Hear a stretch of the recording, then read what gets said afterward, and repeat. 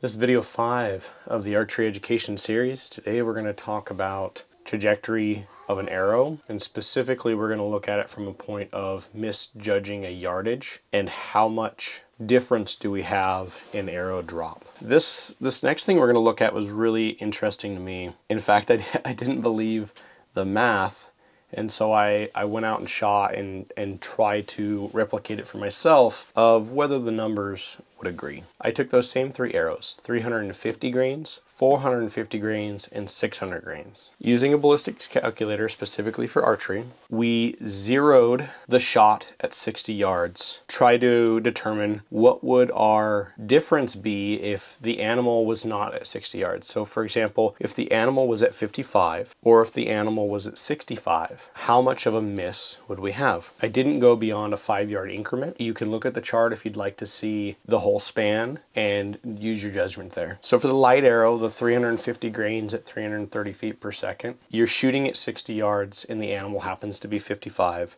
you're going to hit approximately 5 inches high. If it's at 65 yards, you're going to hit approximately 6 inches low if it's 65 yards, assuming you shot for 60. Well, how does that compare to our 450 grain arrow and our 600 grain arrow? Our 450 grain arrow is going to be approximately 6.2 inches high at 55 yards and about 7.5 inches low at 65 yards. And so not a large deviation from the 350 grain arrow, yet we're traveling at 290 feet per second versus 330. Now for the 600 grain arrow, and this surprised me quite a bit. And this is one of the reasons I wanted to go out and actually shoot the arrows to see if my grouping somewhat correlated with the math. Here we found out that 600 grains at 252 feet per second, if I was shooting for 60 and the animal was at 55 yards, it would be about 8 inches high. If the animal is at 65 yards, it would be approximately 9.5 inches low. Now that's a 5-yard difference. I'll put a link in the description for this particular archery ballistics calculator, which I think is very good, and do your own analysis and shoot it in the field and see what you guys get. So the particular arrows that I had available to me to shoot, a Victory Rip 250 spine with the standard 60 grain steel that it comes with and 150 grain point weight. This arrow with fletchings was 530 grains, and I compared that to a day 6 arrow. This is a day 6 HD 250, again a 250 spine with fletch, 150 grain steel outsert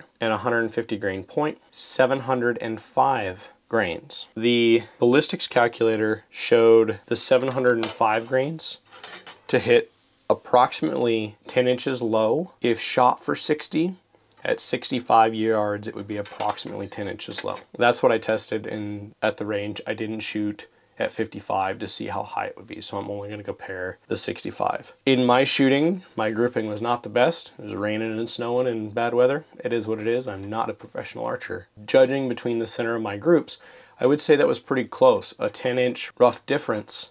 I did not run the numbers on these particular arrows until after I shot at the range. The lighter shaft, the 530 grains, approximately 8.3 inches low. That's over 150 grain difference in weight and roughly an inch difference in drop between the 2 arrows. So not very drastic at all. In fact, from my shooting ability, I don't know that I could tell the difference between the 2 of how much lower one was shooting versus the other. When I was shooting at 60 yards, I tried to make sure my bow was zeroed for 60. I do think I wasn't quite zeroed with the lighter arrow. I think it was hitting a little low, and the 705 grain arrow may have been hitting a little higher. I did shoot with 2 different bows. The 705 grain I had zeroed for my Mathews VXR 28. Again, it's a 70-pound bow, 29.5-inch draw. That bow is actually pulling 73 pounds versus the Prime, same specs, 70 pounds, 29.5-inch draw. That one's actually pulling 70 pounds. The Mathews is a faster bow. I encourage everyone to go out and try this yourself.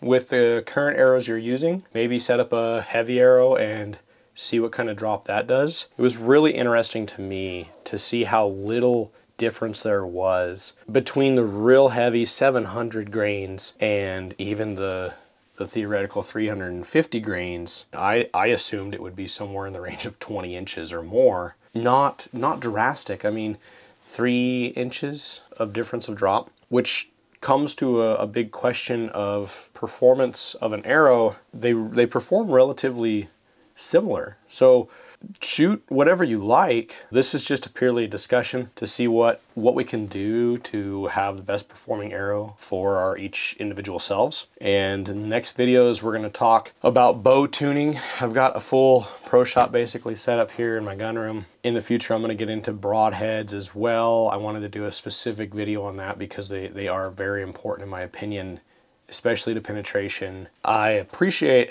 everyone's questions. Keep them coming, and I'd love to answer whatever I can. I view this as a discussion back and forth. Let's try to get some answers on what's the best arrow for us, for our equipment, and for our quarry that we're chasing. All right, well, it's been good. Till next time, thanks.